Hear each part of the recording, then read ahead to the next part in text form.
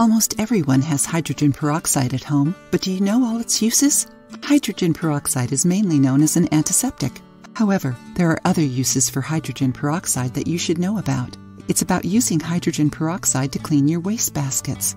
After you wash the trash can with soap and water, spray the entire garbage can with a solution of hydrogen peroxide and water in a 1-to-1 ratio, meaning for every amount of water you use the same amount of hydrogen peroxide. Let the garbage can dry in the sun for several hours. While we're on the subject of cleaning, how about putting an end to glass stains in the bathroom? Spray a 1-to-1 solution of hydrogen peroxide and water on the glass surfaces, then wipe it off with paper towels or a lint-free cloth.